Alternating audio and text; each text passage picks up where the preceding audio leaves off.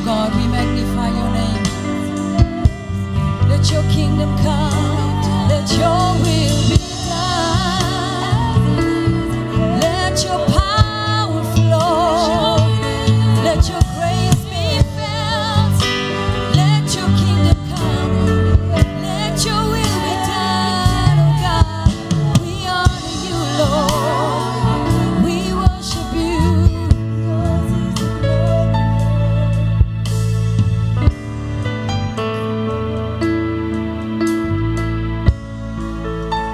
Amen. It's wonderful to be in the presence of God. Amen. There's such a difference in the atmosphere. Amen. Since we honoring the word of God and what God is asking us to do in our lives. Amen. Personally and privately. Amen. The steadfast love of the Lord never ceases.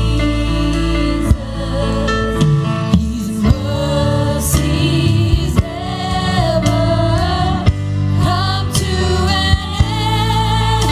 They are new every morning.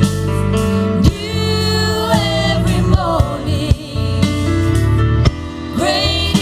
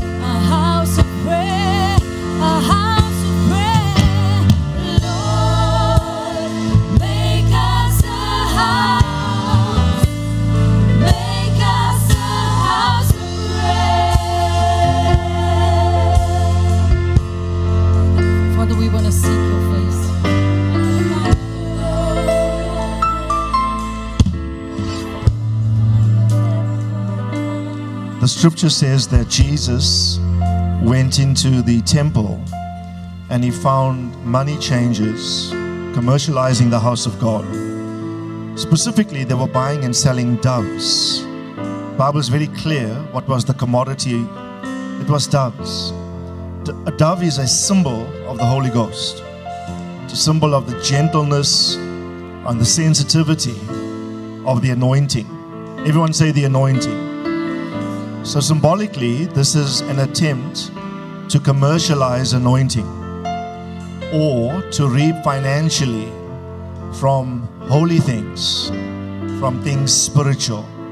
And this was in the temple. The Bible says when he saw this, he went out and he fashioned a whip. Didn't go to the local store to buy a whip. The Bible says he personally fabricated one. He fashioned a whip. A whip designed to cleanse the temple from commercializing the Holy Spirit's anointing. The Bible says he came in there and he overthrew the tables. You can picture like a violent Jesus. This is not your Jesus meek and mild. He's extremely angry. And he overturned the tables, and the Bible says, and he drove them out of the temple. And when they were all out, he quoted a verse from the Old Covenant. And he says, it is written, my Father's house will be called a house of prayer for all nations. But you have made it a den or a cave of thieves and robbers. The house ceased to be the house, and the house degenerated to a cave. Whenever there's a lack of prayer in a house, the propensity is for the house to lose its stature, to lose its power, and the house dissolves. There's a devolution from what it should be.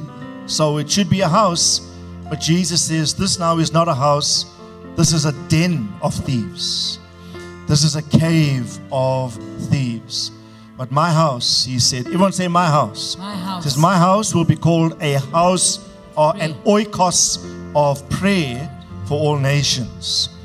Whenever we pray, it's let thy will be done on earth as it's done in heaven. Prayer is the connecting point, the connecting principle between heaven and earth. And there's no other better venue for heaven's will to be done in and through but in the venue of the house of God. Because the house of God is the portal. Everyone say it's the portal, right? It's the medium, if you would. Jacob had a dream or a vision in Genesis 28, and he saw a ladder from earth reaching heaven. You recall the dream. And he saw angels ascending and descending. Everyone say traffic. Traffic. So there was traffic between heaven and earth. There's a point on the earth and there's the heavens. But there was a traffic of angelic activity between heaven and earth. And when he awoke from the dream, he said, this is Bethel. Everyone say Bethel. Bethel. Which means what? Say the house of God. So the house, everyone say the house. The house is where you should have angelic traffic or activity connecting heaven and earth. Tell your neighbor there's angelic traffic here. There's angelic traffic here. There's no other locus point, no other spot in the earth, no other venue where heaven gravitates towards. In fact, do you know what Jacob said when he awoke? He said, this is nothing else than the gate of heaven. It did not say it's the gate to heaven. He said it's the gate of heaven. In other words, what do you do with gates? Everyone say we go through gates. We go through gates. Portals, access points, right? And Jacob had a revelation. Jacob said if God wants entry into the earth, he looks for a house. God looks for a gate. And the house has become the gate of heaven, where heaven's will can be done in earth's reality. Tell your neighbor, welcome to the gate. Welcome to the gate. Tell your neighbor, welcome to Gate Ministries. Welcome to Gate. Say, this is the house of the Lord. This is the house of the Lord. Tell your neighbor, this is not a den of thieves. This is not a den. It's not a cave of robbers. It's not a cave of robbers. This is a house of prayer. This is a house of Come on, prayer. tell someone this is a house of prayer. This is a house of prayer. This is a house where people know how to pray, how to touch God, how to connect to heaven, how to bring heaven down, how to activate heavenly traffic, connecting heaven and earth. So I want you just to lift up your hands. Say, Lord, make me a house. Make me a house of prayer. I wanna seek your face. Let that be your prayer. Seek your face, Lord, make me a house. Make me a house of prayer. Let the fire, let the fire. Let the fire of my altar never burn up. Let the fire of my altar never burn up. Let the fire of my altar never burn out. Make me a house. Come on, pray, church. Let the fire of my altar never burn up. Let the fire of my altar never burn up. Let the fire of my altar never burn. Make me a house. Come on, let the fire. Come on. Let the fire of my altar never burn up. Let the fire of my altar never burn up. Let the fire of my altar never burn up. Make me a house of prayer. Lord, make me. Lord, make me a house. Make me a house of prayer. I wanna seek your face, Lord. Make me a house. Make me a house of prayer.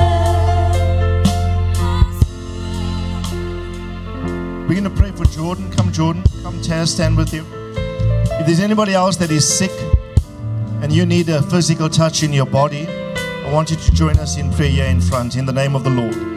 Come on, this is a house of prayer. This is a place where heaven's traffic comes into earth's location. Amen. This is a place where heaven's will gets imposed upon earth's reality. If you are trusting God for a miracle in your body, if you are trusting God for a miracle in your finances even, or we are specifically praying for physical healing. And we're going to pray a miracle for Jordan. Specifically, a request has come forth.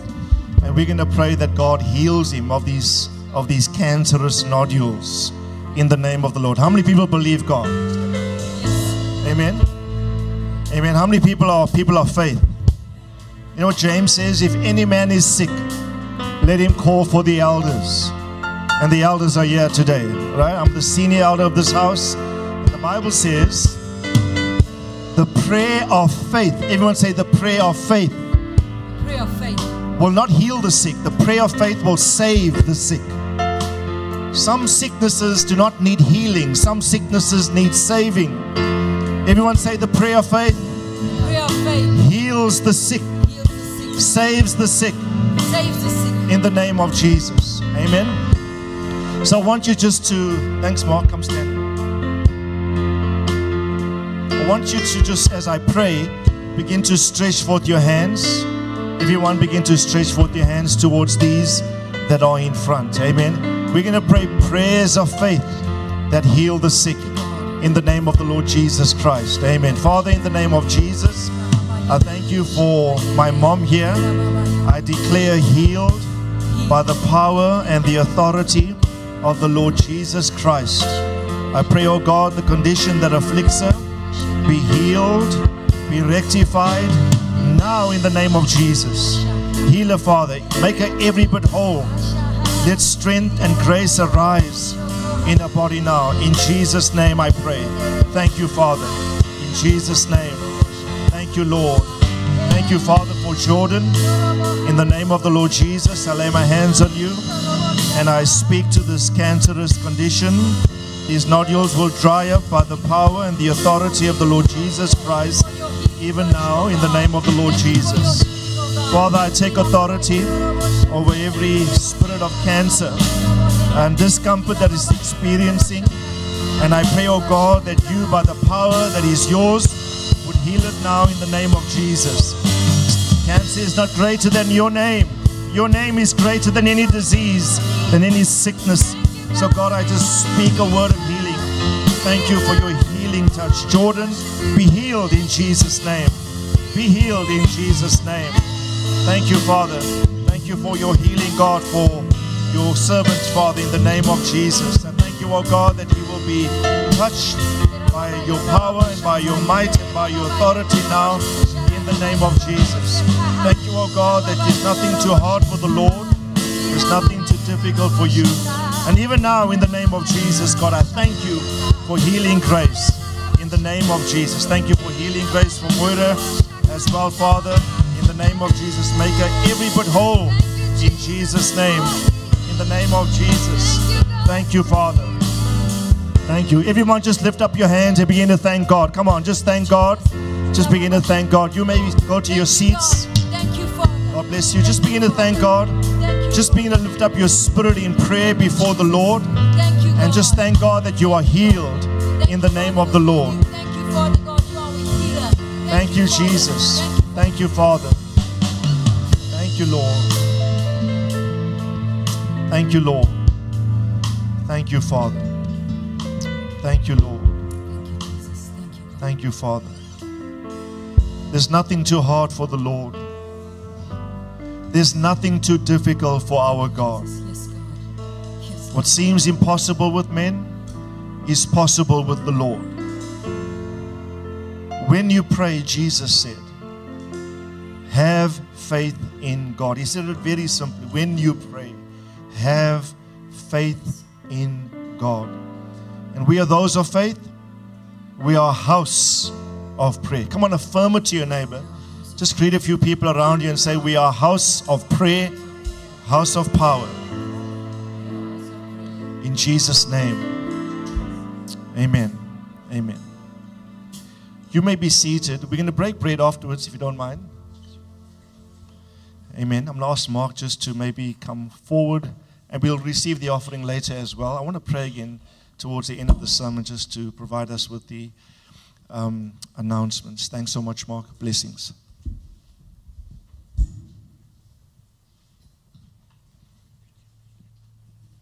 Morning, family.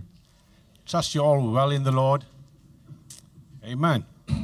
A warm welcome to each and every son in the house this morning, and especially those that are watching online. A very warm welcome to you. And you can feel the presence of the Lord in this place this morning. Amen. Do you agree with me, church? If not, then we're wasting our time.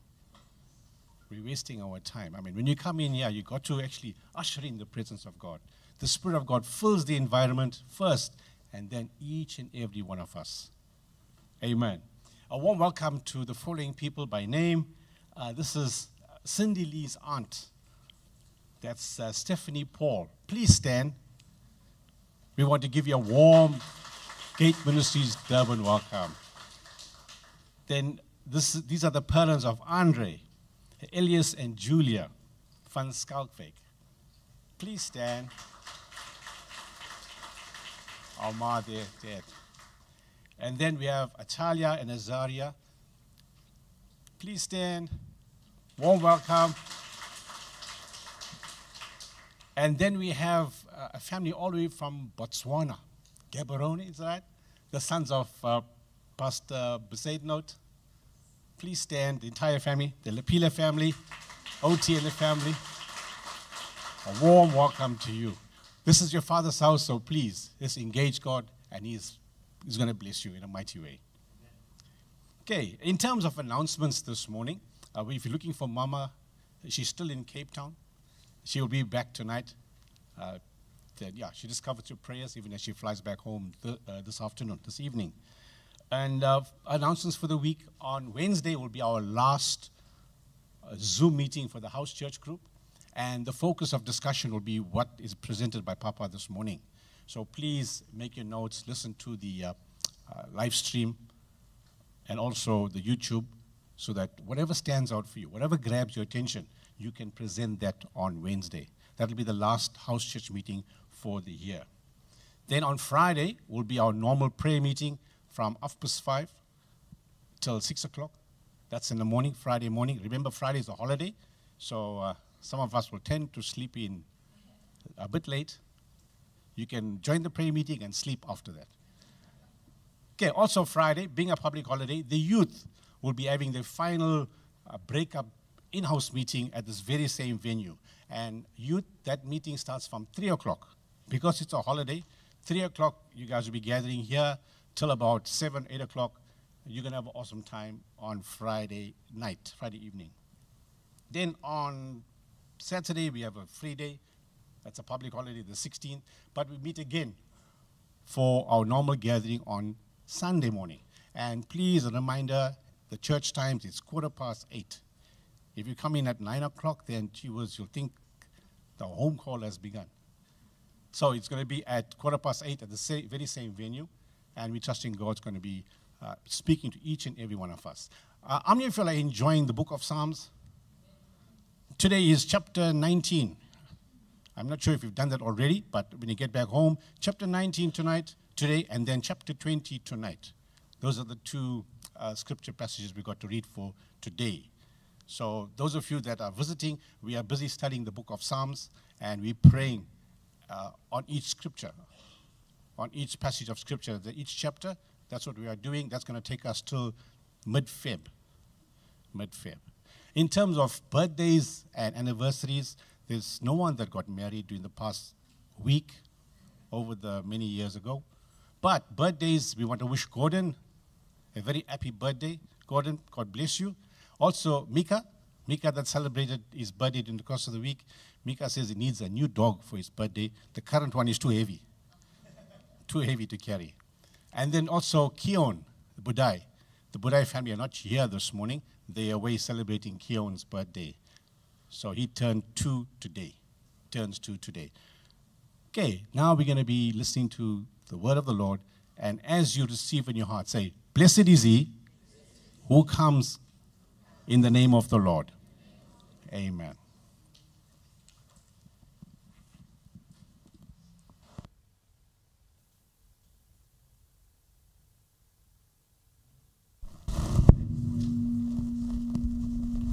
Amen. It's good to be in the house of the Lord. Amen. Are we having Sunday school? Okay, the children will stay in with us for today. As indicated, Renee will be back this evening. She's just maximizing time with her grandchildren specifically, and the other children. Children often say, "Remember us." So focus on the grandkids these days. Cindy and Liam got married last week. It was a wonderful, glorious celebration. We have Stephanie here, who is Cindy's aunt. Cindy, give me a sec. This thing fell. So that's why it's making so much noise.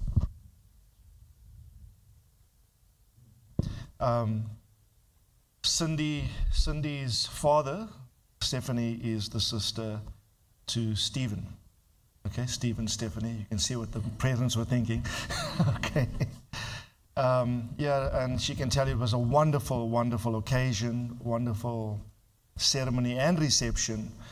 There was a lot of dignity, regality, poise at the ceremony. God's grace was fully abundant, and the reception was jovial, to say the least. It was a spirit of partying and joyfulness and exuberance. It was really wonderful. Amen. So if we need to wish anybody happy wedding anniversary, it would be them. Happy 1 week wedding anniversary. Okay, at least you covered 1 week. Amen. Renee comes back this evening at 8 o'clock, so I'll pick her up, and she'll be with us next week as well. Well, we're going to continue. I'm so glad that Oteng is here. Oteng and Kiriet and your family stand again. These are elders at Gate Gaborone with Quibus and Carla Besaidenote, some of their key leaders. And they're holidaying here in the North Coast, the Merseyside somewhere. And we're so glad that they're here with us today. We'll probably see them next week as well. But Oteng is one of the key elders and leaders that Quibus and Carla rely upon a lot in terms of the management of the local house. So great to have you with us. Please enjoy your time together. Amen. Is mic fine now? Okay. We are dealing with prayer. Everyone say prayer.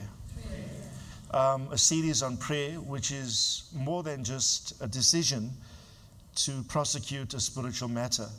It was a burden that God imposed upon my heart for us to find and draw near to God in a deeper place of prayer. I've been challenging you to spend at least an hour a day praying. At least 30 minutes in the morning, 30 minutes in the evening, or 20 minutes morning, noon, and at evening. And I want to encourage you, practice this. Be diligent at it.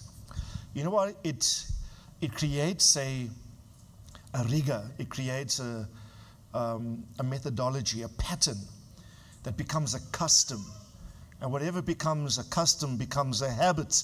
And through habits, character is formed.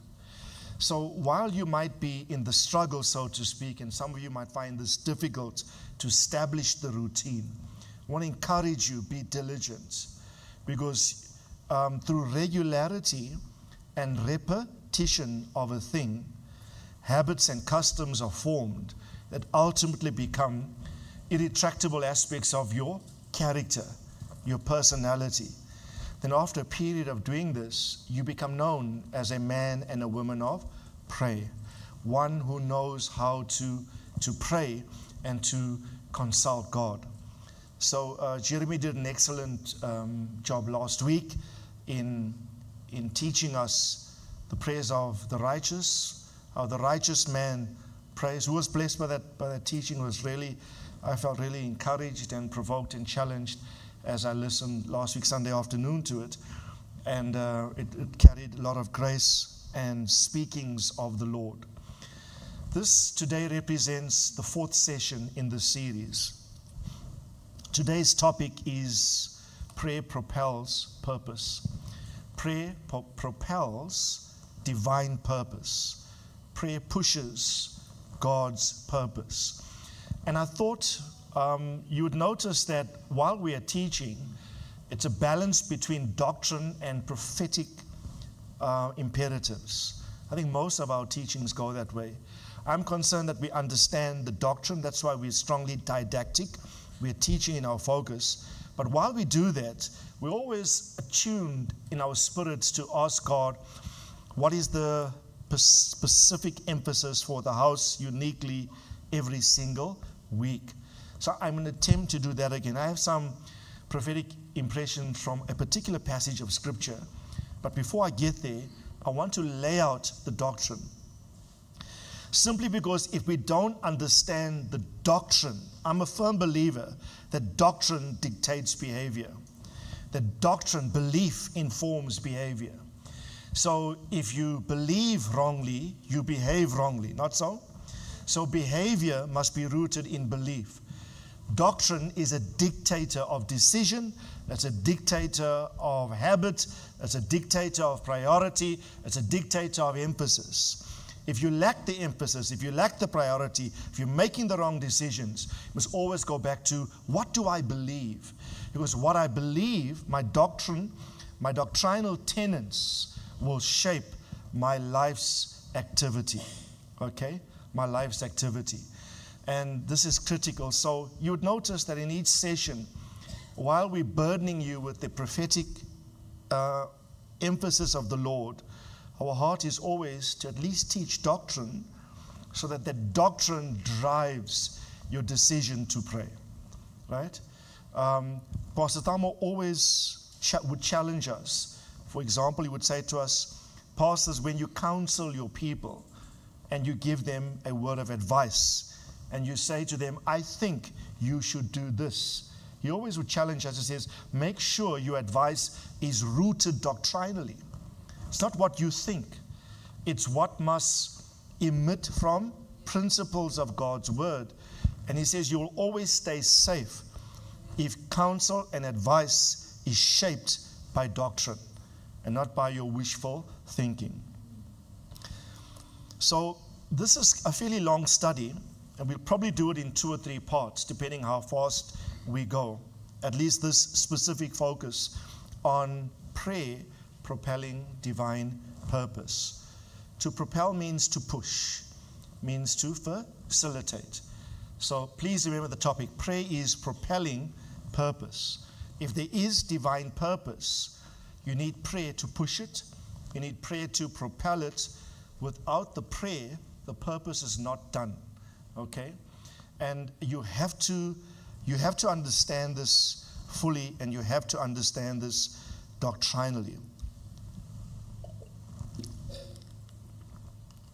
Everyone say prayer is a mystery. Why pray if God is sovereign? Why must we pray if we serve a sovereign God that can do what He wants to, when He wants to, whenever He'd like to, without consulting anybody? He's God all by Himself. He's the great omnipotent one. He can in a day decide, I will do X, Y, Z. I don't need to consult any human to get my business done. So there's that view of the sovereignty of God. So the debate theologically is, if He is sovereign and He has purpose, He has a will, He has intentions to be done on the earth, why can't He just go ahead and do it? Because He has the power, He has the ability. He is what is called the Lord God, who is a descriptor in theological language for the sovereignty of God, the all-knowing, omniscient, omnipotent power of God. He's the limitless one. There's nothing outside the scope of His doing. He can do anything all by Himself. He's God in His own unique category.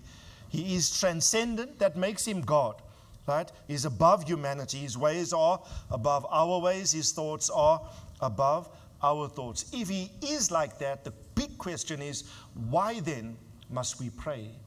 To ask Him to do what He already plans to do. Why must we provoke Him through asking Him what He exactly wants to do? Right? Now, there's one view of sovereignty which I don't subscribe to, and the view is this: that God can do anything He wants to do without consulting humans or human cooperation. Right? Now, I don't subscribe to that. There's another view of sovereignty which I submit to, which is this: God is sovereign, and in His sovereignty, He has decided on a modus operandi to get things done on the earth. That methodology or modus operandi includes human cooperation, human compliance, and human obedience, without which He will not do anything. Even though He can, He will not. This view of sovereignty is a view of God's sovereignty that binds Himself to human engagement. Now, this view of sovereignty, which I subscribe to, for me, is a far more glorious view of sovereignty than the first one, right? Because you must remember, you are not apart from God, you are a necessary part of God. You are not a part, like separate, you're not apart from Him. You are a part of Him, a very necessary part from Him. Because when you were made, He said, let us make man in our image and likeness. Every other created thing came out from God speaking, let there be, let there be, let there be, and there was. But when it came to man, God said, let us make. Everyone say, let us make. So God, the Bible says, did not speak man into existence. The Bible says God fashioned him. Right? And God fashioned the body of Adam from the dust of the earth. God did not speak, but God breathed. God breathed into Adam what? The breath of life. In other words, took from His constitution as spirit. God is a spirit, and He put spirit in Adam. So, because the human was to be the representation, the visible representation of an invisible God. God lives in the realm called invisibility, right? When God made humans, they are to be the showpiece, the actual incarnation in flesh of everything that God stands for. So don't think of man as simply another piece of creation. He's the last item created, by the way. He was created at the end of day 6. Animals were created the first part of the last day, day 6. Man was created at the end of day 6. And that the last shall be first and the first shall be last. What was created last was actually first on his mind, right? So God made everything. God set the stage. God set the arena, and he put the ultimate intent of his creation on the scene of time. Now, he knew I need to create something visible that represents my invisibility. I'll make man in my own image and likeness, right? You must always remember, I want to stress this, you are not disparate from God, not disconnected. You're not another item of creation. Everything before you was made for you. God set, and you know what the Bible says? Before he brings you on the scene of time, he says he made two things. Heaven and earth were made specifically to house his purposes in you. Let me just say this. I don't believe there's life on any other planet in the galaxy. It's my personal view. I believe the earth is the center of the entirety of all the created order, right? And the earth has got no value outside of man being on it. The earth has no relevance outside of man living here. But God set an order. He said, before I make the earth, I'll make the heavens. Not so? Wasn't the heavens made before the earth? Yes. Right? The heavens were made before the earth. And God said, I will use the heavens as my throne. Not my home, my throne. Heaven is not God's home because heaven is a created reality. God existed before there was a heaven. Solomon had a view. He even said, even the highest of the heavens cannot contain you, O God. Right? So heaven wasn't meant to house God. All that God says about heaven is it would be my throne from which I would expedite purpose. What did he say? Heaven is my throne, earth is my footstool. I will walk, my feet will do its walking on the earth, but my mind, my will, my intent will be vested in a throne called the heavens. So when you were created, now when you pray, you always have this construct in your mind. I am the visible representation of an invisible God. He made two realms, one invisible heaven, we chose to rule from, and he put me in the visible location called earth. Heaven's will must be done in earth's reality, right? And he put me there to cooperate with his intention to bring all of heaven's will onto the earth.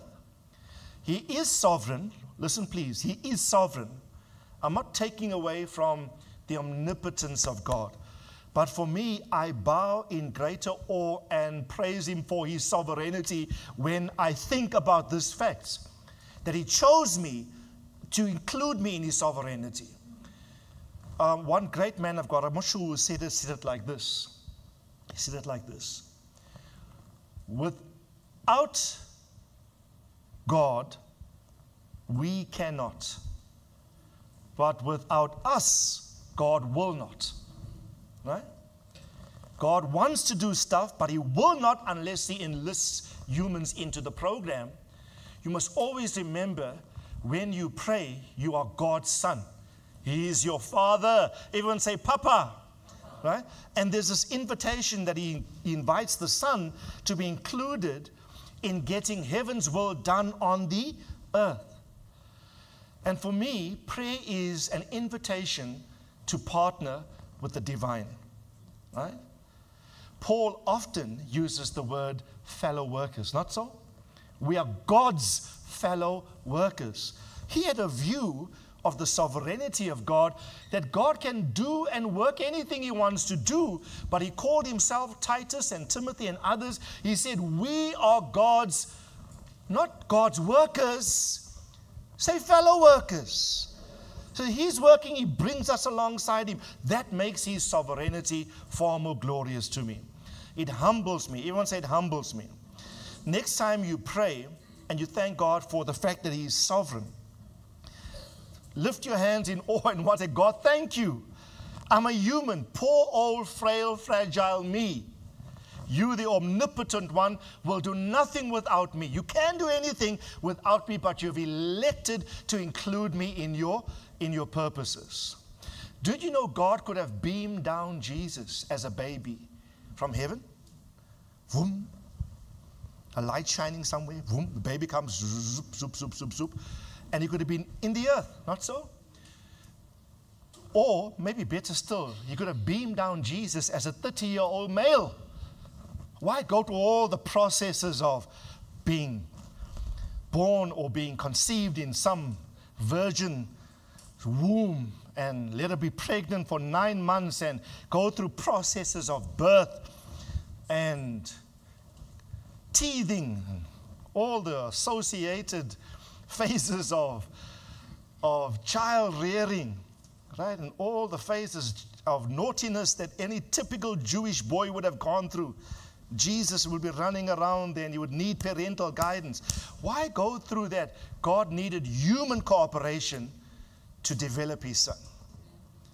Without Mary and Joseph, Jesus would not have been the mature Jesus that he would have been.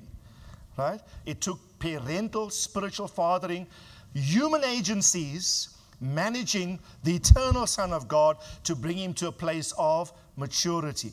Everyone say divine cooperation. So it's the divine cooperating with the human. The human must comply and respond to this. Okay? He could have done anything in bringing Jesus to the earth, but he chose to inform Mary. He said, Mary, come here. I want to include you in something. I'm sovereign. I can do this all by myself, but I need human cooperation. Joseph, come here.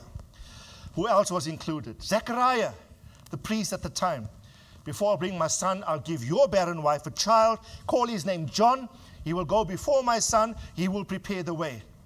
Not so? Shepherds in a field watching your flocks by night. I will inform you of something that's happening in the earth. God didn't need to, but he includes humans. Now, everyone do it like me. Say, do this. Say, maybe talk to your neighbor and say, neighbor, you included. He included. God's a sovereign God, but he takes humans and says, I'll take the human and I include the human.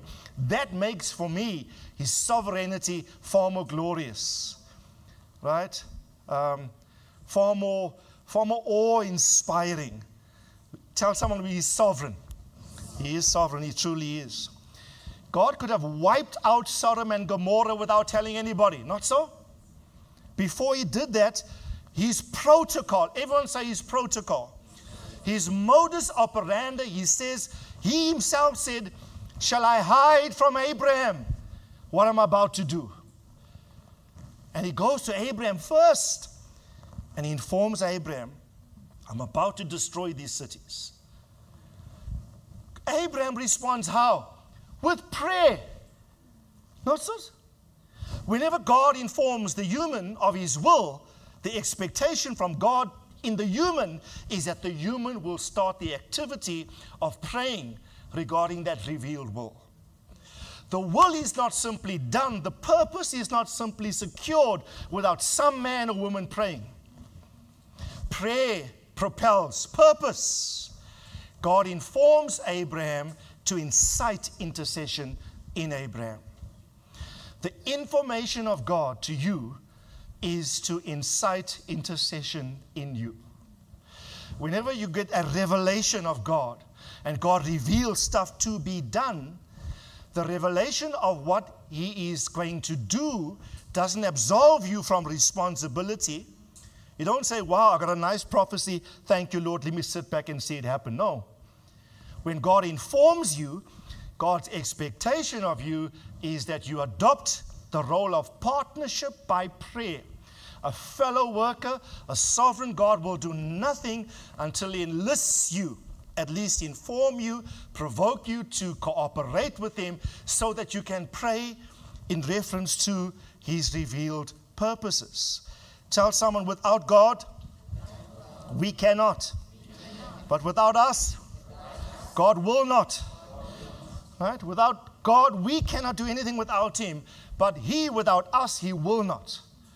Not that He cannot. He can do anything, but He's chosen not to, because He sees you not as separate from Him, but as a necessary part of Him. Tell your neighbor, I'm a part of Him. So next time, maybe tonight when you pray, come to God. Say, I thank you for your sovereignty. But I thank you that you've enlisted my cooperation. What a privilege it is to, because it's not like He's transcendent. He's also immanent. There's two theological words that are polar opposites. The one is transcendence and the one is immanence.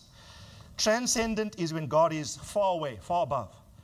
That makes Him God all by Himself. He's above the earth, above humans, set apart in His own category. Everyone say transcendent. But there's another theological concept called immanent. The immanence of God is not a contradiction of His transcendence. Immanence means a near God. He's right here with us. He's not a faraway God. He's a very near God, right? And in His immanence, His transcendence is brought closer. And you get, wow, God, you want to do this? But you've included me in the program. And then when you get a revelation of it, say, now I need to pray. Because not only did you decide what to do, you decided you will not do it without me. So I will at least partner with you by saying, let your will be done on earth as it's done where? As it's done in the heavens. Right? This for me fuels my prayer life. This for me that will provoke me to get up early on a Friday morning to come to the place of prayer. I'm not bound by the weakness of my body or the need to sleep as much as I am propelled by a sovereign God. He said, Randolph, I want you to partner with me. Let's work together to get the business done. The least thing you can do, Randolph, is to pray. Is to pray that the will be done on earth as it is in heaven. Again, I want to stress, tell someone God needs your compliance. God needs your compliance. God sent 12 spies to spy out the promised land, not so? Under Joshua's leadership. Before they could possess the land, He sent 12 to spy out the land. How many spies came back with a false report, negative report? 10 said, we cannot do it. There's giants in the land, not so? How many spies came back with a good report, say we can do this? 2, Joshua and Caleb. Do you know God's hands were bound? Even though He could have just wiped out everybody in the land. God did not veto the unwillingness of the 10 spies. God did not step in a transcendent, sovereign, or power and say, listen here, you guys step aside. This is my program. You two, let's go. God was bound by decisions that, and by the way, those 10 spies were not just 10 ordinary men from Israel. All the spies were the leaders from each tribe. So they had rank, they had authority, and God respected their unwilling, fearful disobedience. See, if that's the position, I'll defer the program for 40 years. I'll wait for another generation to arise that can cooperate with me. You see, He's sovereign. He can do what He wants to when He wants to, but He waits for faith. He waits for obedience. He waits for compliance. Tell someone, God is waiting for you. And I want to encourage you. You see, God could have vetoed their unwillingness to enter, but He did not, or not to enter. But He did not. He said, I can do what I want to when I want to. I can consult nobody. I'm transcendent. I'm God all by myself. But I work by protocol. I'm a God. I have a specific modus operandi. I need human compliance, human cooperation to effect my purposes in the earth. And God had to defer the program to 40 years later. In fact, God learned. Not that He needs to learn anything. Because 40 years later, how many spies He sent in? To spy out Jericho. Only 2. Didn't send all 12, you know. I'm not taking another chance for these. I'm sending 2, which is the power of agreement, the power of witness. Okay? And They came back with a report. And based upon what Rahab, the harlot who housed him, told the two spies, they said, the people in the city are quaking because of us. And they were, remember the view 40 years ago was that we are fearful, they're bigger than us, right? There was fear, but 40 years later, there was human cooperation. There was human compliance to divine initiatives. And I want to encourage all of you, do not fear what you are trusting God to enter into. Do not fear what God is leading you into. Do not fear the giants. Because if you submit to a negative mindset and report in this season, God says, no problem, I'll simply wait for you to pass away. And I got time you don't have. God lives in eternity. God says, I'll wait 40 years if I have to. Let this whole generation die in the wilderness. That's what he said. They will fall in the wilderness. And only those 20 years and under survived, not so? And a new breed, 40 years later was eligible. God preserved only two people, Joshua and Caleb. They entered. Think about it. Only two of the original group that left Egypt entered the Canaan because of their spirit.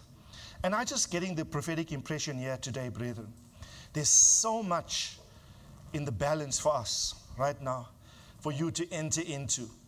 Don't allow fear, intimidation to inhibit and to dull a confidence in you when you pray that, God, we can do this thing. This will can be done, God.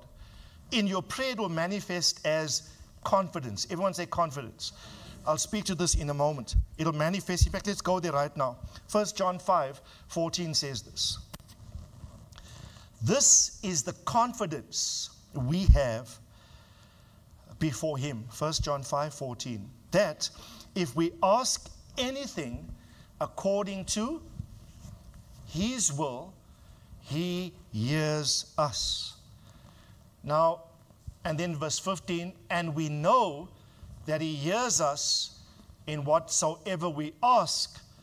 We know that we have the requests which we have asked from him. Now look at the previous verse again. I want to just emphasize three phrases. Look, everyone say this, say we ask. Right? Everyone say we have.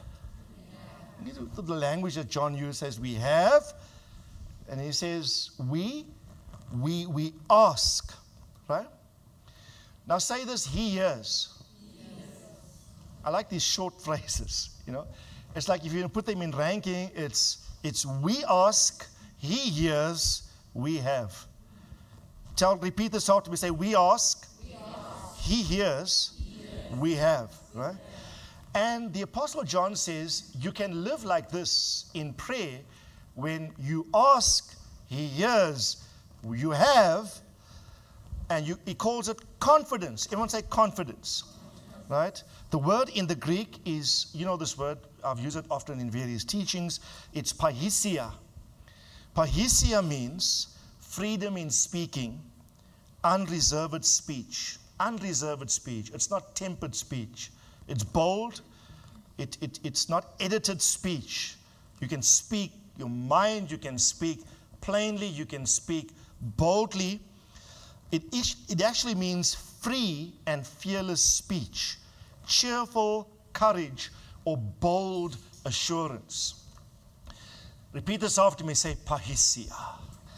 Now say it like it's a confident sounding word. Say pahesia. If anyone wants a name for a girl, maybe that's a good one. What's the name of your child? Pahesia. Pahesia, come hither. And people ask you, what on earth, where does this name come from? We tell them it's a Greek term. It means confidence.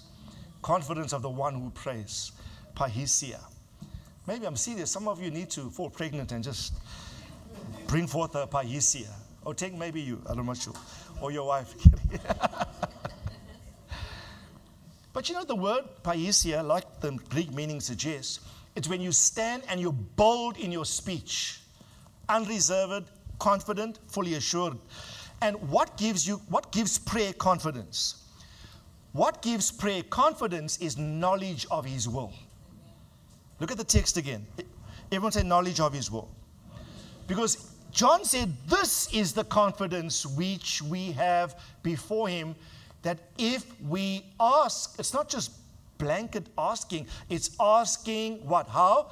According to his will, that he hears us. And then he says, if we know, in verse 15, that he hears us whatsoever we ask, we know that we have. Everyone say we have. We have the requests which we have asked of him. The imperative here is you got to know the will. Not so? Let thy will be done on earth as it's done in heaven. The will is established in heaven. The will is decided in heaven. The will is affirmed in heaven. The will is dictated to by heaven. Earth doesn't decide the will. Heaven does. Earth simply recognizes what the will of God in heaven is, and earth prays it into being. When Jesus said when the disciples asked Jesus, Lord, teach us how to pray, he said, pray like this: Our Father, which art in, come on, in heaven, hallowed be thy name. Thy kingdom come, thy will be done on earth as it is in heaven. The request was, teach us to pray. So Jesus said, okay guys, let me teach you the technology of prayer. The technology of prayer has got to do with a will your Father has in heaven. When you pray, you are the intermediary, you are the interface to see heaven's will done in earth's reality, right?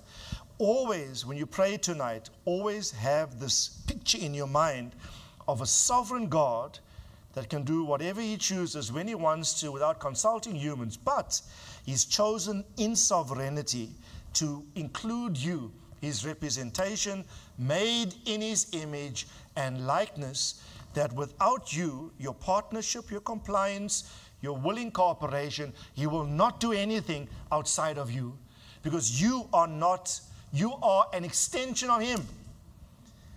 Tell your neighbor, you're an extension of him. So the issue around prayer is purpose. The issue around prayer is God's business. The issue concerning prayer is divine will. When you pray, your priority is get divine will done.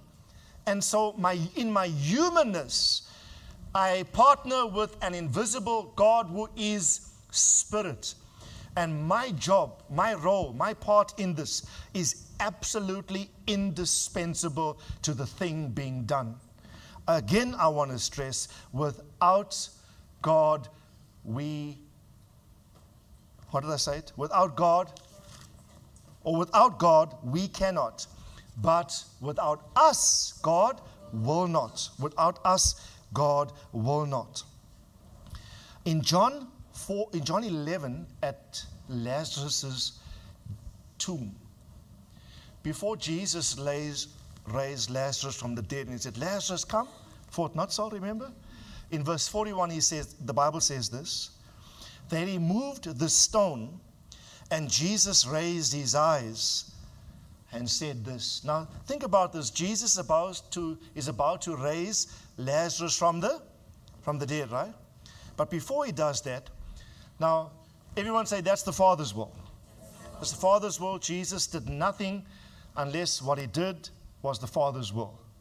Even at one stage, they said to him, you do great works. He says, these works are not mine, but they're the works of my Father. Other times, they praised him for a great authoritative teaching. He said, this doctrine, he said, is not my own, but it's the teaching or the doctrine of my Father who sent me. So he knows what he's about to do, and the Father's going to do in and through him.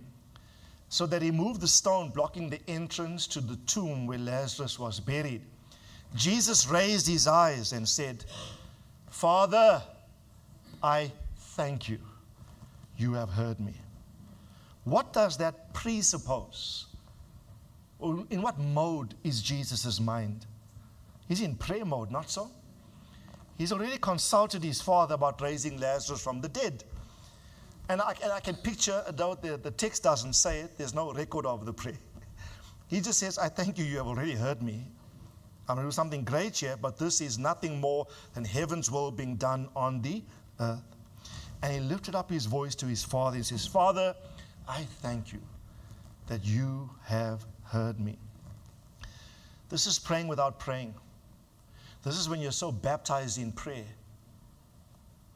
You can engage in life, in the normality of life, without pausing to pray, but having prayed. You understand what I'm saying? If you're taking notes, Nehemiah chapter 2 is a lovely corroborating scripture. Cross-reference Nehemiah chapter 2. Because when Nehemiah was praying for the king to release him from Babylon to rebuild the walls, remember? Right? And Nehemiah, it says there, the king asked him, he was praying for 4 months. Everyone say 4 months.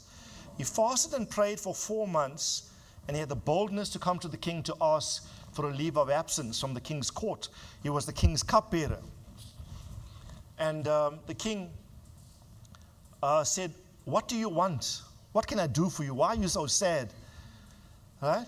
And then the text says, it says, so I prayed to the God of heaven, and I said to the king, give me a leave of absence. Now, it's not like the king asked him, Nehemiah, what do you want? It's not like he said to the king, give me 5 minutes, let me go pray. Come back. Oh, I want to go to Jerusalem to rebuild the wall. No. It's like when the king said, what do you want?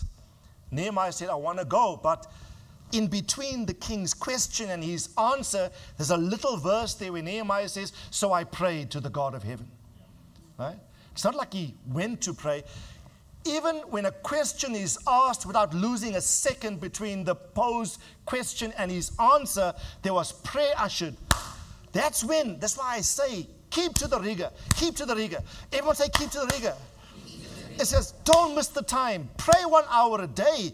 And you will find sometimes in life, you'll be at school, right? Or at your workplace. And stuff can be happening in the moments in time. But prayer is bouncing off your spirit back and forth between heaven and earth. And they will not know you have prayed, yet you are baptized in prayer. Right? And Jesus exudes this. Here's the text. Thank you, Gary. The king said to me, what is your request? In fact, just read. Come on, let's just read the whole chapter here. Not the whole chapter, just the previous verses. Now some of you are getting worried now. Hey, this is a word church. Okay. Right? Came about in the month of Nisan. Ever wonder where the group Nisan got their name from? 20th year of the king of Artaxerxes. That wine was before him. I took up the wine and I gave it to the king. Now I had not been sad in his presence. In fact, it was illegal for a wine carrier, a wine dispenser, to be sad in the presence of a king. And he came in there breaking. He was so distressed by the state of Jerusalem, its broken walls, its burnt gates. So he's sad. The king says, what's happening here? You're breaking protocol. Why are you sad in my presence? The king said to me, why is your face sad as though you are sick? This is nothing. Even the king discerned. Your heart is sad. Then he says, I was very much afraid because he knew the king could order his death. So I said to the king, let the king live forever. Why should my face not be sad when the city, the place of my father's tombs, lies desolate and its gates have been consumed with fire? Right? Then the question. The king said to me, so what do you want? What is your request? So I prayed to the God of heaven. Right? And then he says in verse 5, he lays it out. I said to the king, if it pleases the king, if your servant has found favor before you, send me to Judah, to the city of my father's tombs, that I may rebuild it. Can you see this? Question posed and answer given, and there's a short verse there. So I prayed to the God of heaven. Tell someone, pray without praying. 1 Thessalonians 5, I think 19 says, pray without ceasing. It's like when your spirit is in constant. How many of you are finding this even in this time? It's not like you're observing your 30 minutes in the morning and your 30 minutes. Yes, you must do that. I'm not saying don't not do that. But even in the course of the day, it's like you're in constant conversations with God. Anybody experiencing that? It's like your spirit is moving backward and forth with conversations with God. That is what it's all about. It's to develop a spirit so sensitive to the Lord. I was in conversations with a specific pastor, and he was telling me some terrible things he's going through, and he's expecting an answer from me. And sometimes, even in a counseling situation, I don't know what to say, but in my mind is, Lord, give me the words. It's like prayers are always going back and forth between heaven and earth. Amos 3 and verse 7, quickly. Amos 3 and verse 7. Amos 3 and verse 7. Surely the Lord God does nothing unless, everyone say unless. Now let me ask you, can God do anything? Yes. But this verse says, He does nothing until something else happens. He does nothing unless He reveals His secret counsel to His servants, the prophets. So you get the divine, you get the human. They are prophets. God says, I cannot do anything here until a prophetic people arise that I can inform them of what I need to do. I will do nothing even though I'm sovereign. In fact, the NLT says it like this. The NLT says it, surely, indeed, the sovereign Lord, actually uses the word sovereign. The sovereign Lord never does anything until He reveals His plans to His servants, the prophets. And the revelation to prophetic people is so that they will pray and partner with God in prayer, what God intends to do. I want to read you a short extract from Judson Cornwall's book, Praying the Scriptures. I shared the link to Amazon on the church WhatsApp group, and I encouraged you to buy it. Many of you have bought it. Some of you actually sent me pics on your devices. It's a most fantastic book on prayer. If you haven't bought it yet, please buy it. It's very cheap. It's a nice read. It's called Understanding the Scriptures by Judson Cornwall.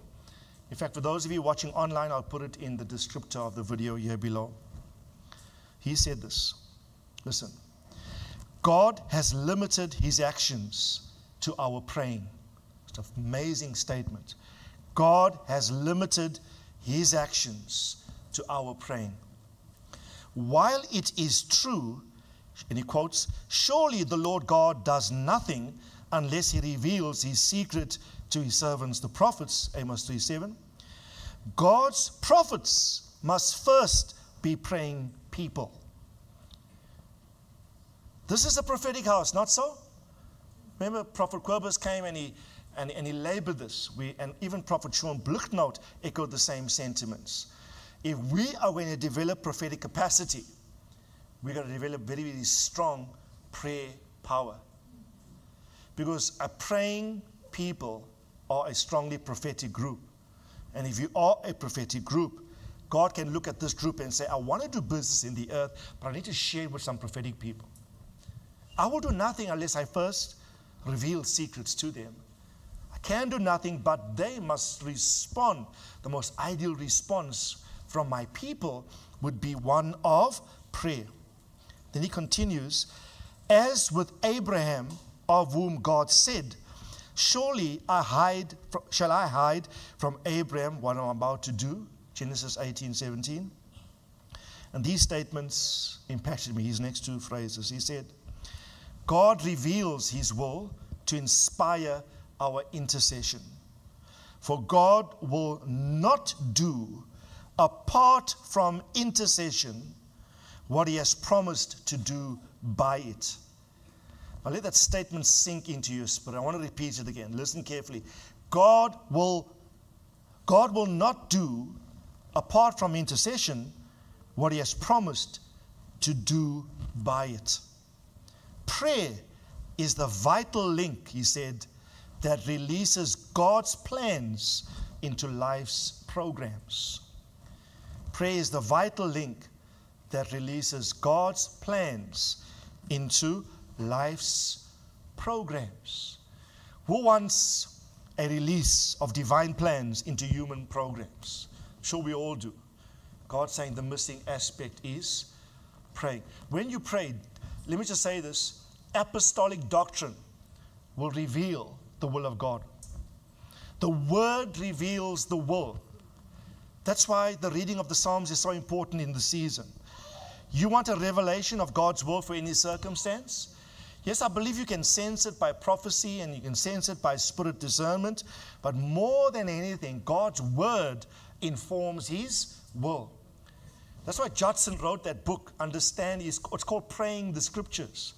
And his view is, if you are going to pray the will, and if you have confidence because you asked, right? He hears, you have.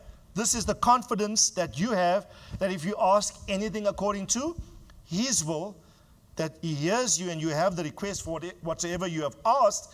He says that's why we need the scriptures to pray them, because the scriptures are the most accurate depiction of the will of God. Right? You cannot go wrong in praying the Bible, in using verses as the basis to launch your prayers from. Because if anything, God respects his word, not so? And his word, that's why this is a word church, but it's a praying church. It's an apostolic church, but it's a prophetic church too. Right? The apostolic doctrine is necessary. Acts 2:42, quickly, Gary. What does it say? They continued how? Everyone say steadfastly. Some versions say continually. NASB says they were continually devoting themselves to 4 things. Number 1, apostolic, teaching or doctrine. Number 2, fellowship. Number 3, breaking of bread. And number 4, prayer. You see, prayer is 4th on the list, but teaching is first. Because if you don't know the doctrine, you will pray wrongly. Right? So the doctrine informs you of the will, and prayer must echo that. Just by the way, in Acts, 15 or 16, remember Paul had a vision to go to Macedonia. He saw in a vision a man from Macedonia saying, come over and help us. Remember that incident? And when he went there, together with Luke, Silas and others, they came to a river and they saw a group of women praying. Remember? Praying by the river. Like an intercessory group of ladies praying. And the Bible says, and Paul opened his mouth and taught. Right? Then the Bible says, and the Lord opened the heart of Lydia, who seems to be a principal person in the group. She was an extremely successful businesswoman. Right? Extremely successful businesswoman and a praying person with other ladies. Then the Bible says, as Paul spoke, the Lord opened the heart of Lydia to receive the words of Paul. Here's it, verse 14. Right? A woman named Lydia of the city of Thyatira, a seller of purple fabrics. So who's a clientele if she's selling purple fabrics? Who buys purple? Kings. Highly successful. But you see, there's no contradiction between being highly successful in terms of your prosperity and business and being a worshiper of God. This Lydia, everyone say bending. Say travailing. Say firebrand. 3 things that Lydia means. Bending. Travailing. She's a woman of prayer. She travails. But her name also means firebrand. Right? Let the fire of my altar never burn out. We just say it, right? Get some vavavoom in your prayer. On fire, you know. Hallelujah. So everyone say some fire. We're calling this the spirit of prayer, not so? And Lydia, bending, firebrand, one who travails. She's a travailer. She's a worshiper of God. And she was listening. Don't just sell fine purple fabrics. Also listen to God's word while you do. Huh? Don't just be so fixated on prayer and intercession that you neglect doctrine. I have seen, especially prayer groups that are largely women-based, suffer greatly in terms of marriages, all sorts of ills befall them. You know why? Because you expose yourself by engaging in so-called spiritual warfare, and you are uncovered, and you become an easy target for the devil. We are not discounting prayer groups or women prayer groups, not at all. Everyone say we need more prayer. But women are not called to pray. All of us are called to pray. We must break the mold that only women are called to pray and only women have prayer power. If you're sitting next to a man, say, you, brother, are called to pray. You know, in Christendom, we've grown up with certain things over time, and we think they are biblical, but there's no biblical basis that only women are intercessors. None at all. In fact, I can quote a lot of verses where Paul would say men ought to pray, lifting up holy hands without wrath or doubt. I can quote you Luke 18 verse 1. Men ought always to pray and not to faint. Paul said, I would that men everywhere pray. Tell your neighbor, it's for all of us. Oh my God, my time is, I'm fighting ESCOM here. Watch carefully. Listen. So there's this group of women praying. Now please don't hear what I'm not saying. Don't leave the building and saying Randolph is against women intercessory. I'm not against it. But if it is to be, it must be covered by apostolic authority. Right? There must be no arrogance in the group. I've seen too much arrogance in such groups, right? No arrogance. There must be humility. And you pray doctrine. You pray the will of the Lord. So here's a group, and a worship of God was listening, Lydia, and the Lord opened her heart to respond to the things of Paul. Praise God. No load shedding, brethren. I'll be here for the next hour. Right? Everyone say the Lord opened our heart to apostolic doctrine. Now, the Bible says, look at the next verse. I won't go through the entire thing. I didn't plan this, not part of my notes, but we're here now. And when she and her household had been baptized, she urged Paul and others, saying, if you have judged me to be faithful to the Lord, come into my house and stay. Paul used Lydia's house. Everyone say Lydia's house. A lot of churches named like this. You search at churches' names, Lydia's house. A lot of businesses named Lydia's house. The shepherds in Washington, D.C., Eugene and Patrice Shepherd, who is deceased now, their whole organization, community project is called Lydia's house. Lydia's house, contextually, was used as a basis for Paul to do apostolic work in the city of Philippi. But I just think it's so uncanny that Paul came to a praying group. Paul did not come to a prayerless people. And all he did, he took the prayers and he simply tweaked it apostolically. Okay? He didn't go to a non-praying group of women. He came to a praying group of women. Everyone say a praying people. You see, prayer is vital to push purpose.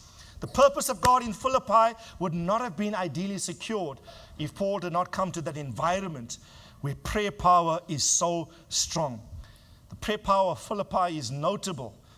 You know, they would land up in jail, Paul and Silas at Philippi, for preaching. At midnight, they would raise their voices and sing and pray to God. And the prison doors were swung wide open. The prison itself was broken, and they were set free. Amen? And I want to encourage you, if God wants to do his business on the earth, he looks for a praying company. I look for a man to stand in the gap. You know, I'll figure where the text is. I'll look for it later and share it on the church group with you. The verse that says, I looked for a man to stand in the gap. That, I think, is not an individual man, but a corporate man. A group of people, a praying church, to stand in the gap. What is the gap? The gap is to bridge heaven and earth. The gap is heaven has a will, earth needs it to be done. The gap is man must step in and bridge heaven's will with earth's reality. Thank you, Gary. Gary's on the board today. Ezekiel 22 and verse 30, I searched for a man among them who will build up the wall and stand in the gap before me of the land so that I would not destroy it, but I found none. Okay? I'll speak to this verse when I do a special session on watchmen. Watchmen, what of the night? Right? I want to encourage you, have the courage to pray. Everyone say courage to pray heaven's will. Let me end with this. I'll just take another 10 minutes and then we'll be done. But I'm going to skip a whole lot of, I have 15 examples here of the same principle over and over and over again Heaven has a will. God will not do it until someone prays it. Very simple. Heaven has a will.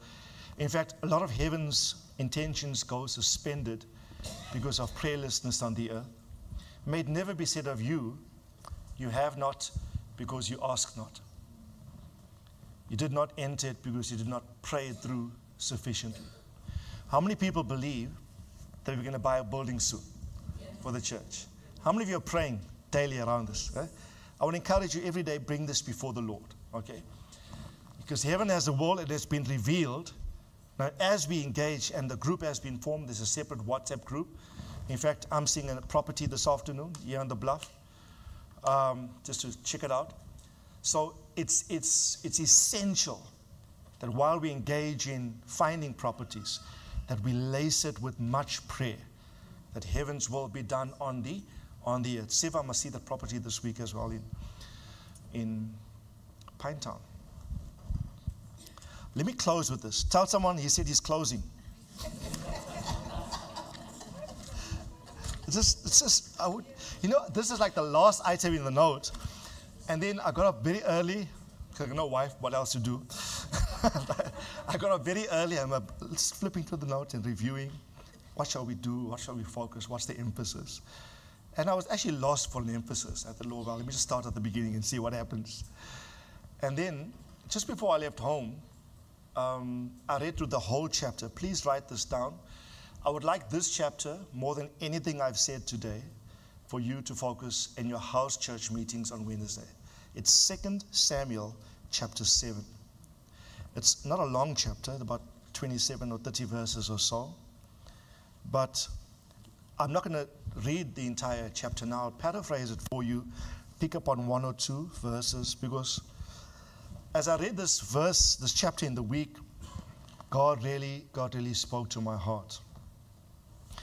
So, here's the gist of the chapter in a nutshell.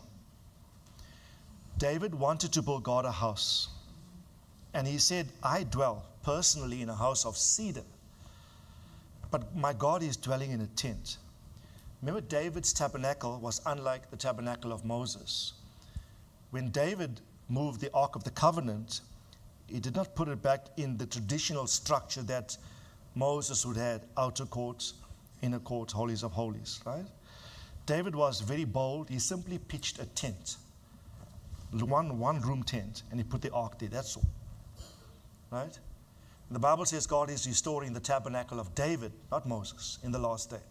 There's a whole lot of principles attendant with that we can't speak to here now. But his concern was, because the Ark of the Covenant to him represented the glory of God, the presence of God, the technology of a host of spiritual things, as indicated in the tablets of stone, the pot of manna that was in there, and Aaron's rod that budded. You know, those three items were in the ark, and they all speak to specific technology. I won't have time to go there now, but just factor this.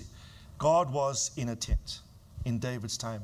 David's heart, when he looked at his own personal house that he dwells in, magnificent thing of cedar, his concern is, I can't dwell like this when my God is in a tent. So he says, I will build my God a house. He wants to build a magnificent physical structure. Then God says to him, in fact, can we just read it quickly? Because I don't want to miss the spirit of the text.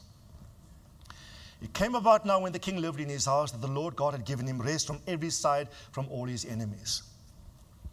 The king said to Nathan, Nathan is the prophet, see now, I dwell in a house of cedar, but the ark of God dwells within 10 curtains.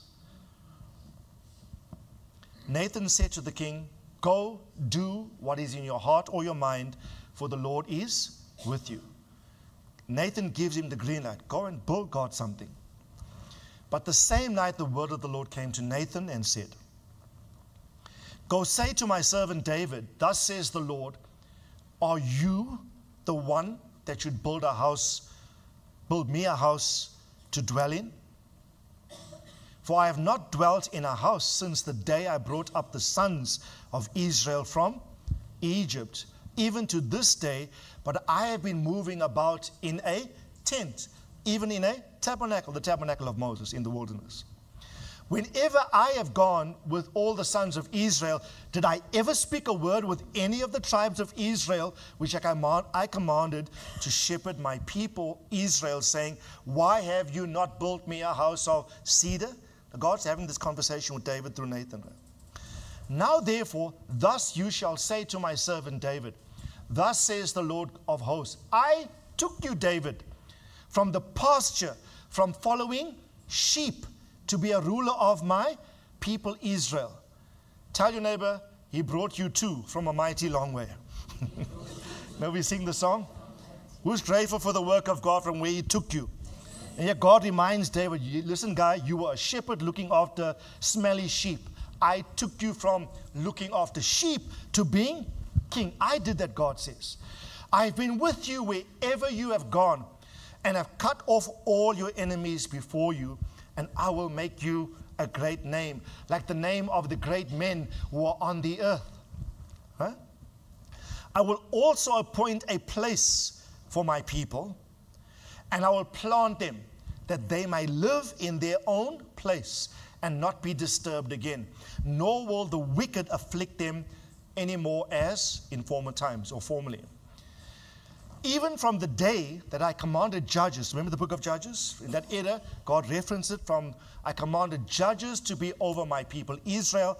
I will give you rest from all your enemies, David. The Lord also declares to you that the Lord will make you, or will make a house for. It's like God saying, you want to build me a house? Like, build me a house? You know, like I can see, like, please, I'm not being disrespectful. It's like, you want to build me something? No, I'll build you something. How can you build me, but I will build you a house? Everyone say oiko, or say bayith. Oikos is the Greek, bayith is the Hebrew. In other words, the house, the word house here is a legacy. Everyone say legacy. God is not saying, I'm going to build you a physical house. God is saying, I'm going to build you a lineage, David. I'm going to build you a legacy. There will sons come out of your loins, and never will you lack a king to rule in Judah that will come from your line. In fact, if you know your Bible, Jesus would come as the last king from the line of David. And even the book of Revelation says that Jesus sits on the throne of David. God says, I'm going to build you something here, David, a legacy, a house of perpetuity. An endless generation will never pass away. You want to build me something? Guess what? I will build you something. Right? It's build for build. Right? I just love this. You know, when I read this, I chuckle. It's like, God, you want to build me something? Okay, no, watch here, David. Watch this space. I will build you a house, a lineage, a destiny, a legacy. Look at verse 12 and read on. Watch. When your days are complete, in other words, when you're about to peg off and die, and you lie down with your fathers, I will raise up your descendant after you. We know that to be Solomon, who will come forth from you, and I will establish his kingdom. He shall build me a house for my name. Remember, Solomon built the temple. Who had the idea? David had the idea. His son would bring it into fruition. It actually is never called David's house. It's always called Solomon's temple in the Bible. But the vision was the fathers, the son brought it to pass. I have a vision that we buy a church building. Hopefully you sons can bring it to pass. Okay. Right? I will build a house for my name, and I will establish the throne of his kingdom forever. Right? I love God's words here to Solomon through this prophecy. I will be a father to him. Don't worry, David. I'll be a father to him. He will be a son to me. When he commits iniquity, I will correct him with the rod of men and the strokes of the sons of men. Verse 15, but my loving kindness will not depart from him, even when he sins, as I took it away from Saul when I removed, whom I removed before you. Verse 16, watch this. Your house and your kingdom will endure before me forever. You know, it's a very powerful statement, this, when God does something in one man and his whole generation gets blessed after him despite their issues. Now tell someone, you are that man. I know, I pray for my children every day before the Lord. God knows my heart. and my grandsons. Right? I know they will be blessed even up to the 7th generation. And I want to encourage you, stand in this power. That when God sees you as one man, He sees your generation. I've taught you this before. Right? Don't leave them to the element of this world by default for them to come or to make or not to make a success of things. Your throne will be established forever. Verse 17. We're about to close. In accordance with all these words and vision, so Nathan spoke to David. So the prophet, everyone say, heaven's will is declared. Say, heaven's will is revealed. There's a sovereignty of God, but it requires human cooperation in David. So what? David turns to the Lord. I love what it says. David, the king, went in and he sat. He hears all this technology, hearing all this info. The response of the Davidic man is, he goes in and he sits before God. And he said, who am I? I'm sure you've prayed this prayer many times. Who am I, Lord God, and what is my house that you have brought me this far? Who is grateful for the blessing of the Lord on your house up to this point? And sometimes I have to pinch myself, God, what on earth did I do to deserve such kindness and goodness? Right? Who am I? I said to Liam in his speech at his wedding that because of the caliber of son he is, that I feel privileged to be his father. It's like, what did I do to deserve such goodness in a son? You know, that kind of thing. David feels something very similar here. Gets all this intel from God, and then he says, who am I? What is my house? That you've been so good to us, God. Verse 19. Yet this was insignificant in your eyes. The word insignificant means, in other versions, a small thing. Now, there was nothing for you to do, God. It's a light thing. Yet this was insignificant in your eyes, Lord God, for you have spoken also of the house of your servant concerning the distant future. Not only have you been kind to me now, God, you're talking about generations and descendants. And if he was a prophet, by the way, Acts chapter 2 identifies David as a prophet. So he must have seen the ultimate king, Jesus, King of kings, Lord and lords, are going to issue forth from my dynasty. Right? Even the distant future. And this is the custom of man, oh God. Right? But you have done it. Again, what more can David say to you? Because remember, this man, David, committed adultery. This man was a murderer. This man knows the mercy of God. If anyone was ineligible, it would have been David, but he knows he's been the recipient of great mercy. If anyone could have lost destiny, it would have been David. But David wrote, great is your mercy toward me. Right? Who's grateful that God did not judge you after your sins? I'm forever grateful. And I just think this house must come to the Lord this week and say, God, who are we that you have been so good to us?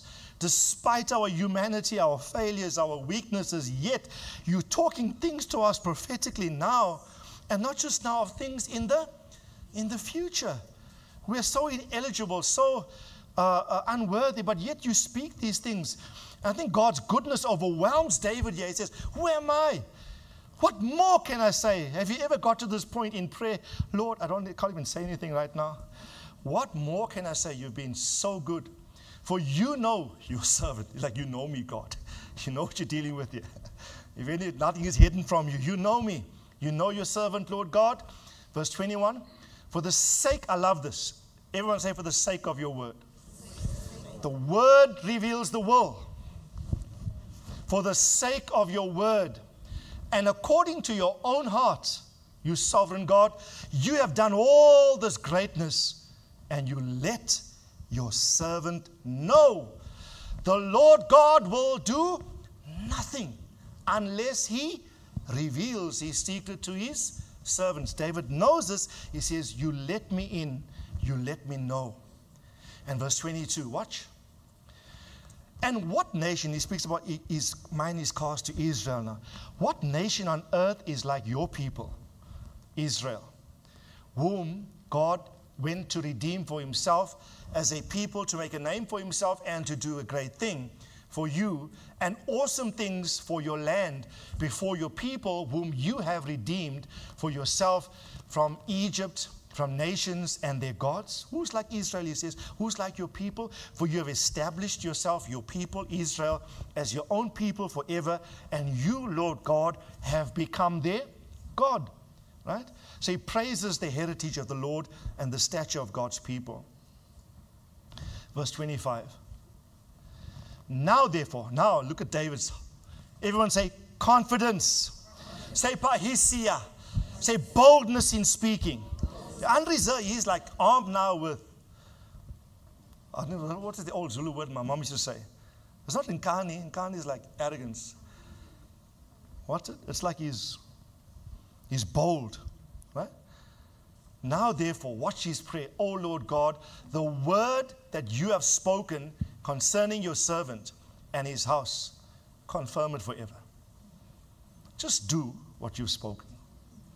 Everyone say human cooperation.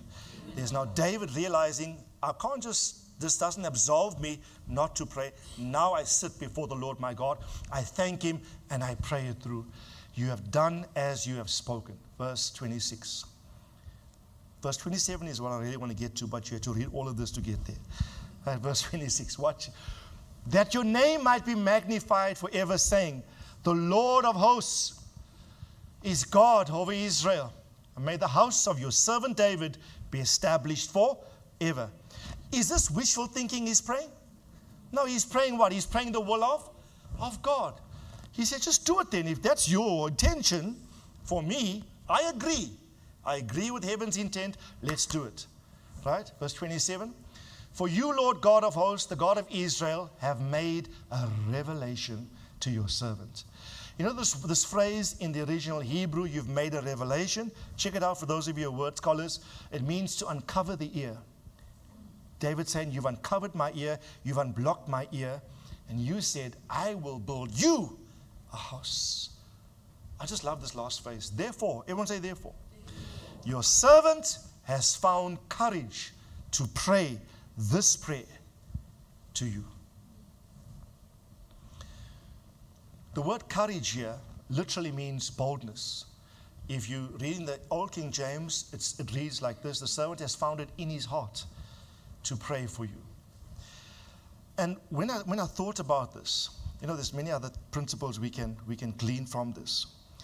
I want to read the same verse in the NLT. O Lord God of the armies of heaven, the God of Israel, I have been bold enough to pray this prayer before you, because you have revealed all this to your servant, saying, I will build you a house, a dynasty of kings. Now, I want to ask you, this week, have a courage to pray.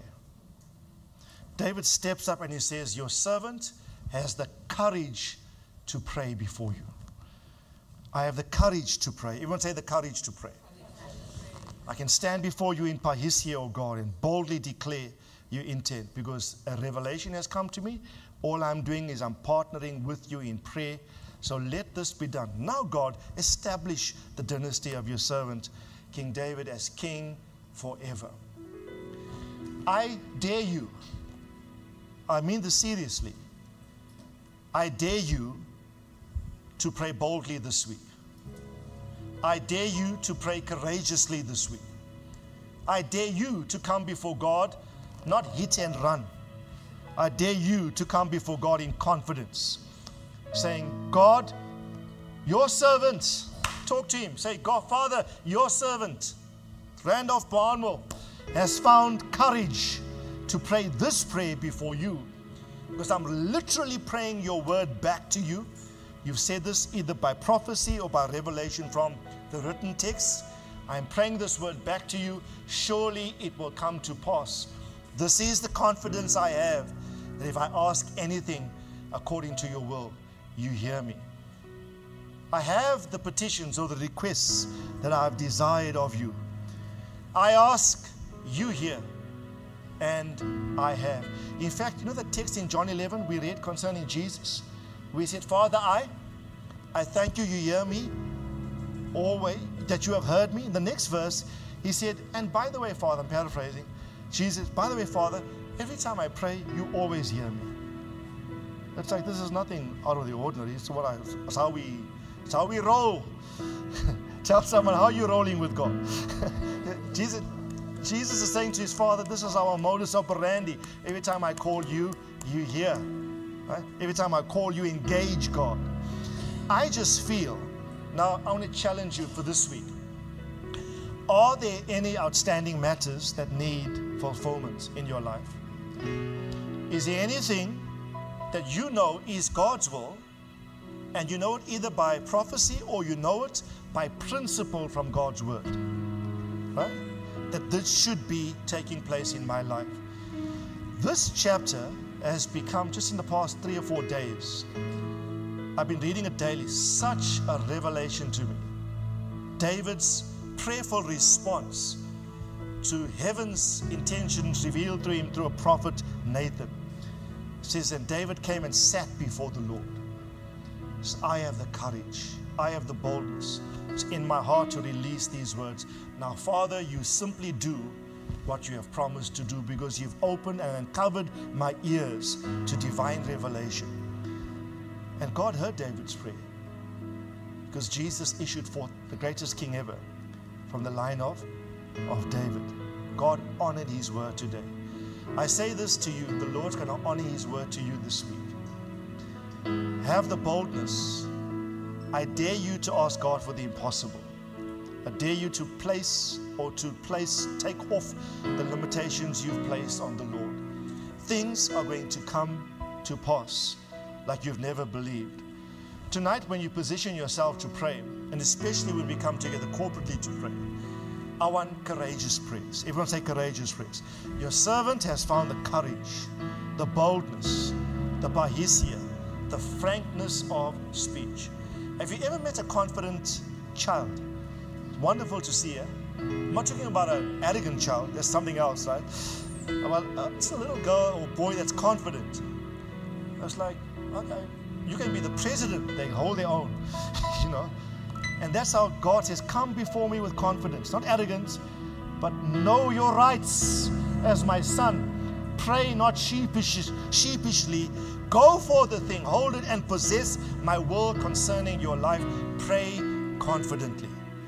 So what I will expect from this house is confident praying. Right? Never again say, God, if it's your will, do X, Y, Z. Don't want to hear those prayers. Say, God, I know what the will is now. There's it. Amen? Tell someone we know what the will is. Right? God's word reveals his will.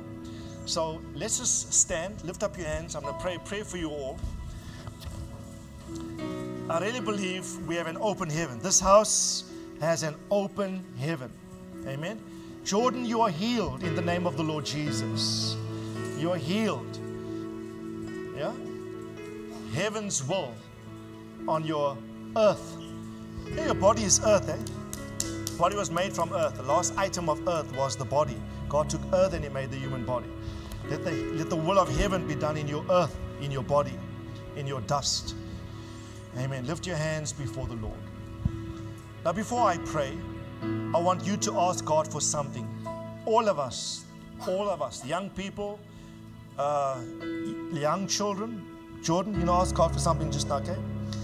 All of you, right? Leah, Ray, all of you here, Alvario, all of you, adults, all of us. I want you to dare to ask God for something you know is his will for your life, right? And I want you just to utter that before the Lord. Say, God, I'm not coming sheepishly or retractingly. I come boldly to the throne of grace. I come in absolute confidence. You have chosen me as your fellow worker, your partner. I am praying, let your will be done. Let your kingdom come in this dynamic. Go ahead now and ask him. Just open your heart, just ask him for that. Let you, the servant of the Lord, find courage to pray that prayer you are praying. Have the courage to pray that prayer you are praying. I say it again to you. Have the courage to pray that prayer you are praying. Have the courage to pray that prayer you are praying. because the Lord will hear you. The Lord will answer in the name of Jesus. Oh, God of heaven, hear us. God of heaven, hear us. God of heaven, hear our prayers. Let the will of heaven be done on earth. Let your will be done in every life, in every marriage. Come on, church, have the courage to pray. Have the boldness to pray like David did. Have the boldness to pray these prayers, oh God. Let your will be done, Father.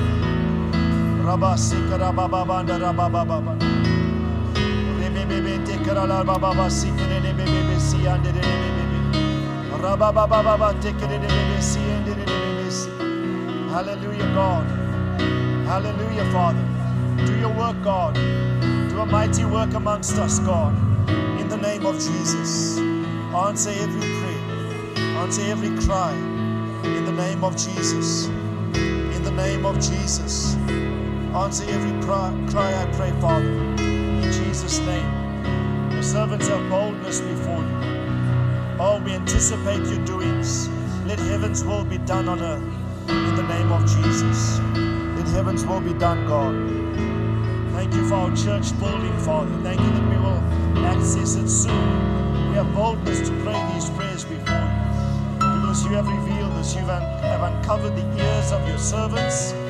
So we have the boldness to pray this before you. In Jesus' name.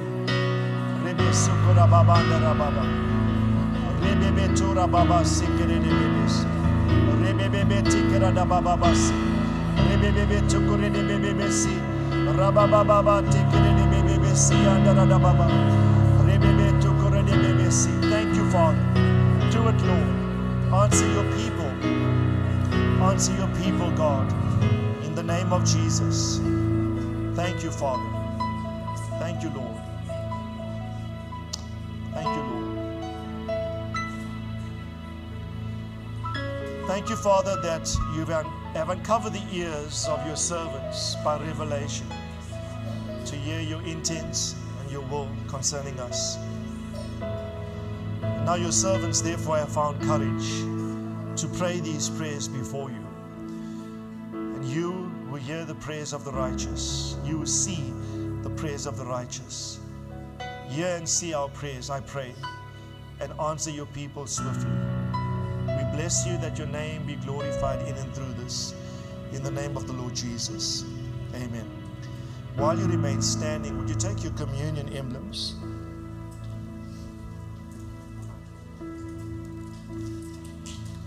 We celebrate the Lord's body and his blood via these emblems. We remember the shed body and the poured out blood of Christ shed for our redemption. I was thinking the other day, you know, when Jesus was baptized by John, the Bible says, and praying. Right? It says specifically that he was in praying while John baptized him. So he starts his public ministry in prayer, and he ended his ministry in prayer. Before he went to the cross, in the garden he prayed. Jesus at the start of the process, at the end of the process, prayed. The work of the cross, the work of Calvary was baptized in prayer. Right? It was laced in prayer.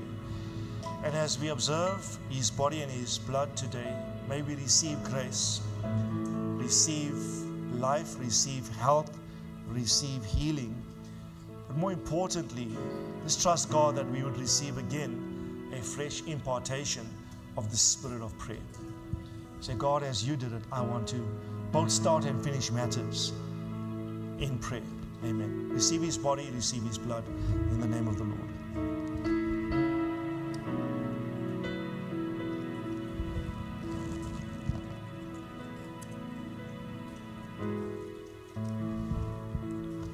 Amen. You may be seated just for one moment before we leave. Yes. The offering baskets are going to go around now. You can do that now. To receive today's tithes, first fruits, and offerings. And we want to encourage you to give liberally and generously as unto the Lord. Gary, do you have that poster regarding the finance, the R1 million thing? We are trusting God to raise R1 million. And we said we're going to give ourselves 5 months. I think a month or so have passed already. Okay? And to date, we have about 15,000 Rand in terms of contributions that have come in towards this.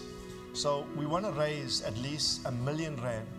Now this church can do it because we raised 500,000 Rand in 3 months, I think, that we sowed for the purchase of the building that Gate Ministries in Santon purchased in the course of this year. So we anticipate our own building, but we want to raise the initial, everyone say initial goal. So I do not mention this as often as I should, but today I just want to mention it again. Please, throughout the next few months, if ever you're moved to sow into this project, then please reference it accordingly, your name and the word building. So it can be immediately transferred into an investment account.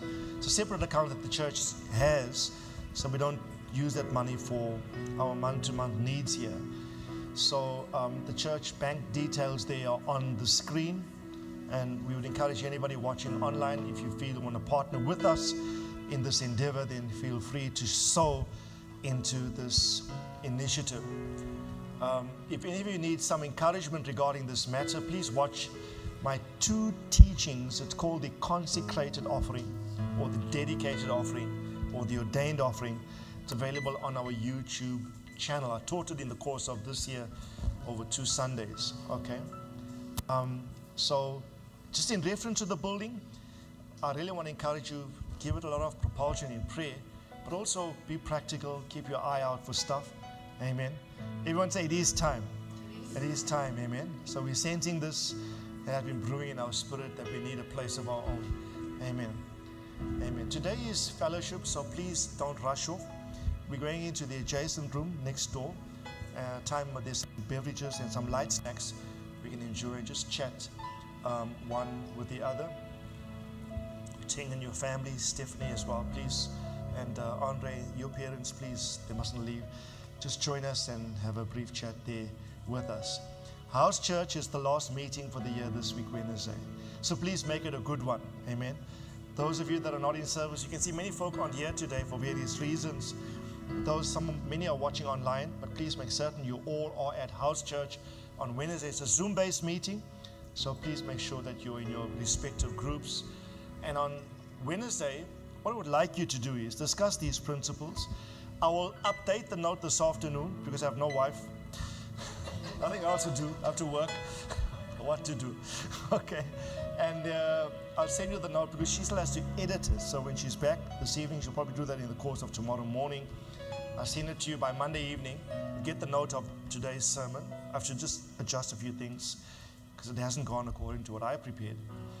And then you can use that as the basis for your discussions. But like I said, I would really like you to probe the chapter we read now, but also in the balance of the meeting, spend 20 to 30 minutes praying. Best way is to just do it. Just do it. Amen. Just do it and pray. Amen. For all of our services throughout December, we meet at 8:15, unless I inform you otherwise. Okay. So the next week is the 17th. We meet. The 24th we meet. That's the day before Christmas. Like a typical day like this. We won't have any service on Christmas Day itself. And then on the 31st, it's a Sunday, we'll have a normal Sunday morning service where I will share some prophetic insights to you as well.